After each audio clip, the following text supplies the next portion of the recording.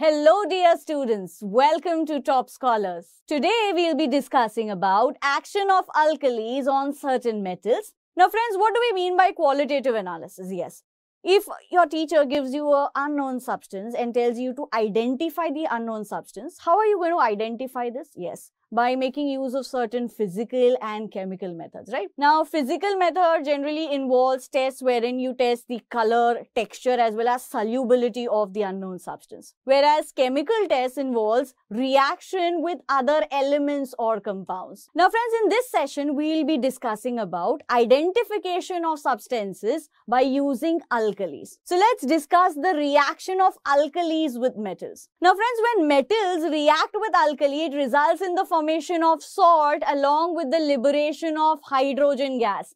Remember this friends, when metals react with alkali, it results in the formation of salt along with the liberation of hydrogen gas. Let's take an example to understand this, right? So here I have zinc metal which reacts with sodium hydroxide, which is an alkali, resulting in the formation of salt along with the liberation of hydrogen gas. Now friends, the salt which is formed in this case is Na2ZnO2, which is nothing but sodium zincate. Now similarly, zinc reacts with potassium hydroxide, which is again an alkali, resulting in the formation of salt and liberation of hydrogen gas. Now here the salt formed is K2ZnO2, which is potassium zincate. Now let's take another metal. So here I have lead, which reacts with sodium hydroxide, which is an alkali, resulting in the formation of again salt and liberation of hydrogen gas.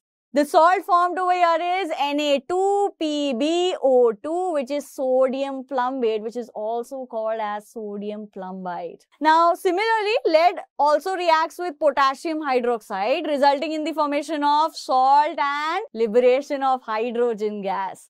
And which is the salt that is formed over here? K2PbO2, that is potassium plumbate. Now friends, aluminium metal generally reacts with boiling sodium hydroxide, resulting in the formation again the same products we get over here, that is salt and liberation of hydrogen gas. The salt which is formed over here is NaAlO2, that is sodium meta-aluminate. To learn more about this topic, download Top Scholars app.